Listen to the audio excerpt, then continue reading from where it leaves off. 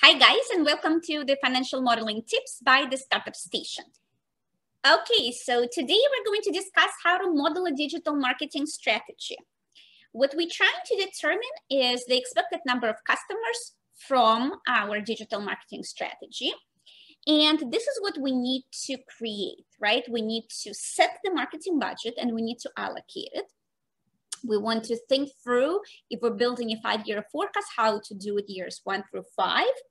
And we also want to consider seasonality, right? So we want to determine our annual budget, and we want to see how this budget is going to be split throughout the year. And finally, we want to think about the customer acquisition cost for that strategy, again, years 1 through 5. So how are we going to do it if we're an early stage startup? The first assumption is your discretionary assumption, yeah, right? And then you're going to set it based on your capital constraints, as well as based on the sales goals that you want to achieve. The customer acquisition cost is always a tricky one. So if you have some data in terms of the customer traction that you're getting, you can use that data. Otherwise, do some research, take an industry norm. Typically, those costs are per channel as opposed to per industry, though sometimes it's not the case. So just do the costs for what it is for your competition and use that as an initial goal for what it should be for you until you get some market data. So here we're going to see how we're going to model this.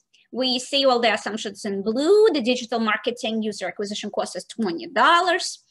The digital marketing budget for the first year is $1 million. Here we have the seasonal allocation, more in those months where we expect more traffic. The digital marketing budget per month is calculated as the annual budget times the allocation for that month. The number of new customers is calculated as the digital marketing budget for that month divided by the acquisition cost. We are rounding it down using the floor function to be more conservative, and because we can have partial people.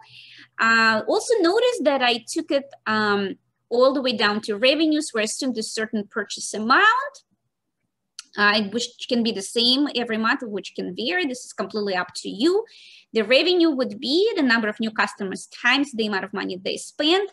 And you notice here that for the first year, the revenue is only 1.225 million. Right, on a 1 million marketing budget without including any costs. And this is bad, right? Because this means that this is not an attractive value proposition. You either need to get to the point where your acquisition cost is lower, or you need to get to the point where they can spend more money every time they purchase something. As it stands right now, this business will not be profitable, because once you add other costs in, you will get to a negative profitability.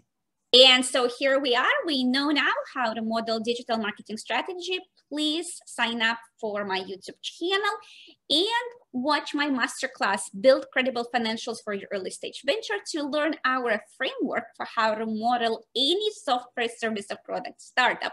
And we will be back next week with more financial modeling tips from the Startup Station. Bye.